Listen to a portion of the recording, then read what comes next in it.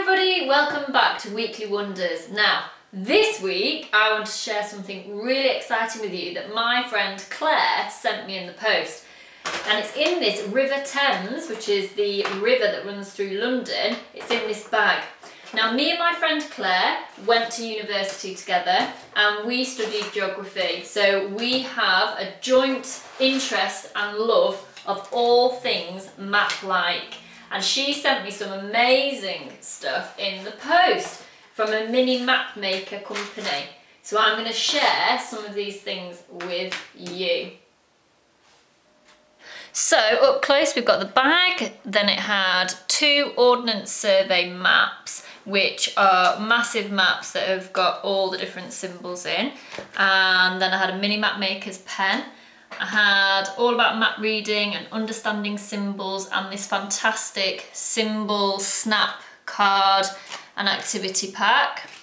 And then coming over here, I had a map of the United Kingdom with pirate stickers, tea bags so that I can splatter it on and make it brown, a little puzzle book, and lots of things for me to play around with that. But what I'm really interested in is this that came in the package.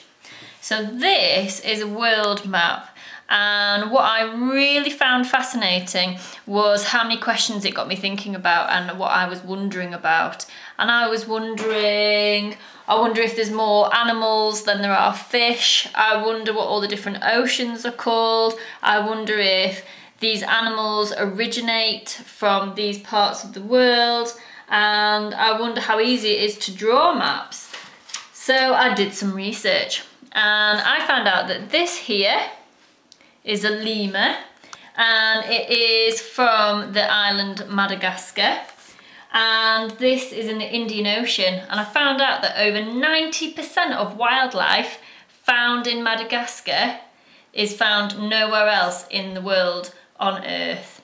And I found out that the lemur mostly lives in trees and they're nocturnal, which means they're active at night. Now my friend Emma loves lemurs and she has lots of lemur toys and knowledge about lemurs, and she told me that this lemur here is called the ring-tailed lemur, and its tail is longer than its whole body. So if you're like me and you're interested in maps and animals, you can check out some of the activities on our Weekly Wonder page on our website. You can find out about endangered animals, you can find out about different countries and cities, you can even have a go at drawing your own maps too. So, good luck with that, take care, find wonder in all the things around you, and have a wonderful week. Stay wonderful. Bye.